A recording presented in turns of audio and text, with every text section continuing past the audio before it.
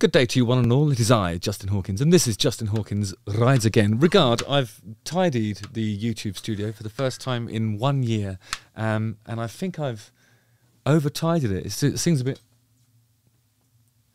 sanitary and sparse somehow.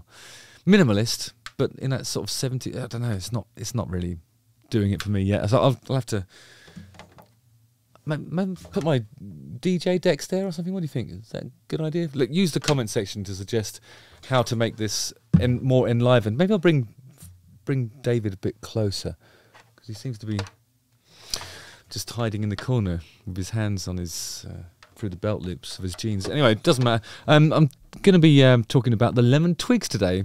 There's a song called My Golden Years that came out on the 2nd of January. Justin Hawkins rides again.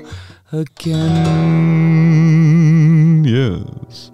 Right, I've covered the Lemon Twigs before, and I really, really enjoyed it. They're a band who I think are incredibly talented. And there's brothers in them, isn't there? I don't know. I'll probably have to read the bio at some point. They've just released a new song called My Golden Years, and I'm going to see if they're still as good as I previously thought. The band consists of brothers, I was right, Brian and Michael Daddario. I thought Daddario, they make guitar accessories, like, you know, straps and plectrums and whatnot. Probably not related to, it might be related to the Daddario straps and plectrums and whatnot family. Imagine having your fingers in that empire. Anyway, are the Lemon Twigs a little bit too pastiche in their nature that it borders on parody? Many bands get criticised for sounding like everything before. So what's so good about the Lemon Twigs that they can take such heavy influence and get away with it? Or do they get away with it? Is it that the music that they take influence from is just better than like the usual rock tropes that you see indie bands stealing from? Or is this kind of music more difficult to imitate, you know, in an accurate way? Remember those those lovely Brazilian boys, the Banda AL9.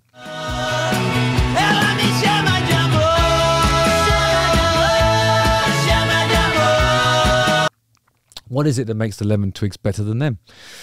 I mean, I think there's some sort of association between the Lemon Twigs and Todd Rundgren, which gives them, you know, a bit of clout, I suppose.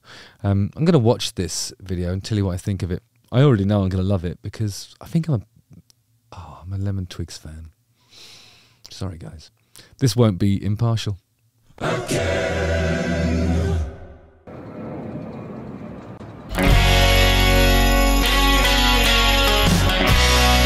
And I love their videos as well. Right, let's have a look at that first chord.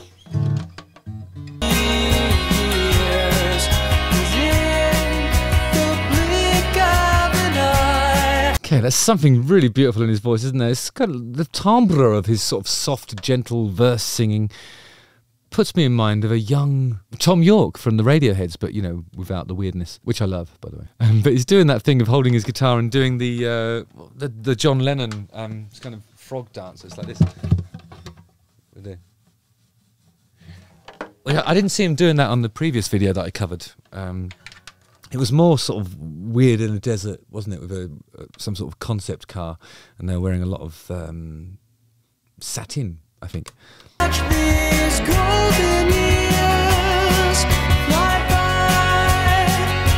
always associate Rickenbackers with that sort of jangly sound. He's playing a 6-string there, but it sounds like there's a 12-string involved. Yeah, I can see a Rickenbacker 12-string just over there next to the drum set. How foolish of me. I've paused it at 0.37 and everything that you need to know is in that picture. 2 Rickenbackers. One of them is a 12-string, one's a 6-string. And over there is one of those sort of teardrop, voxy kind of bass guitars that, what's his name? That Sir Paul McCartney might have played in the olden days, eh? Now, here they are walking past what looks like a formal wear boutique. Less formal in the other window because some of the models, mannequins rather, are wearing sunglasses. But it might be a different shop altogether. I think this puts me in mind of a book that Tony Hatch wrote about how to make it in the music industry in the 60s. And he suggested that bands should all wear the same suit and have the same haircut. and then you're guaranteed success. I might be paraphrasing or just misremembering it. Who knows? I hope they all wear the same suit.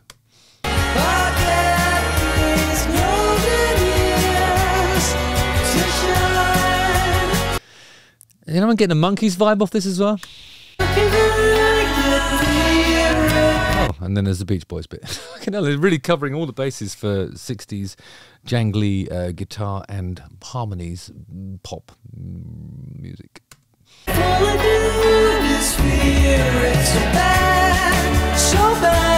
Oh my god, this is what I was talking about.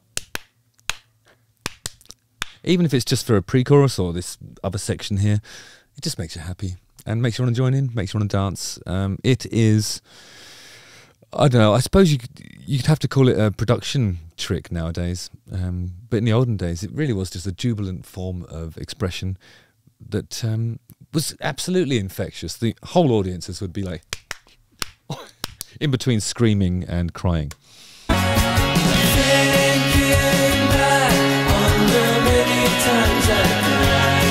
See, I think this is quality songwriting. I mean, there's so many different beautiful sections in it, and it's really, really well arranged and observed. I think perhaps what sets this apart from those lovely Brazilian boys, lovely boys, is that there's, you know, I think if I recall correctly, the AL9 thing was, band at AL9 had a more sort of cyclical approach to the composition, and this is just a totally different type of journey and much more involved.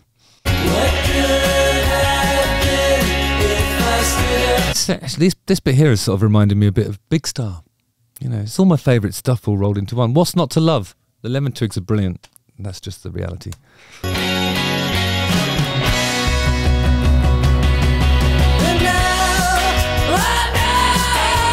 See, this is more like the kind of singing that I was hearing on that other record. He really shreds his voice, but there's something's changed in their approach, because that record that I was listening to, it had so much space in it. It was more about what they weren't playing, and this is kind of like full-on 60s beat music, which is why I'm wearing this. Actually, it's not. It's just because it's cold here. I live in Switzerland. Give me a break, guys. And nice to hear the bass going off on a little wander there as well.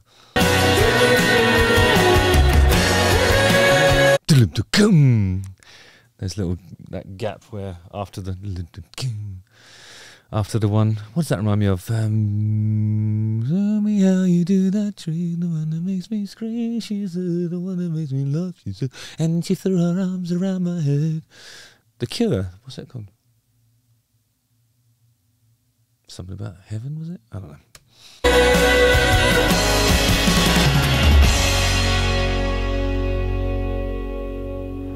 Yeah, it's definitely got a bit of curiness. That heaven one, whatever it's called. Use the comment section to remind me, because it's just completely slipped. It was on the tip of my tongue, but it slipped my mind. Right, yeah, that's it. Why is there a capo on there? Oh yeah, because I was figuring it out. Doesn't matter. Didn't bother in the end. Didn't need to. It's really sort of lavish in a playful way. It's kind of like Supergrass, but without the punk. It's a mashup of Big Star, Beatles, Beach Boys. The three Bs. The three Bs. I really enjoyed it. And I think when it's done that well, it doesn't matter how derivative it is, or, you know, how they clearly revere those amazing artists, and who doesn't? But to be able to actually play it with that much, in that much of an accomplished way, is really, really impressive, and I've loved it. Lemon Twigs are ace. I can't wait to see them live. Justin Hawkins rides again. Let me know what you think, guys, in the comments. Again. Don't forget to like, subscribe, hit the bell for notifications, watch one of these two videos, join the mailing list, and follow the link in the description to find the last few remaining tickets for live Justin Hawkins Rides Again. For the first time, if there are any tickets left, who knows? It's all going really, really well. Happy 2024, and I'll see you on the ice. Nice one, guys. See you later. Okay.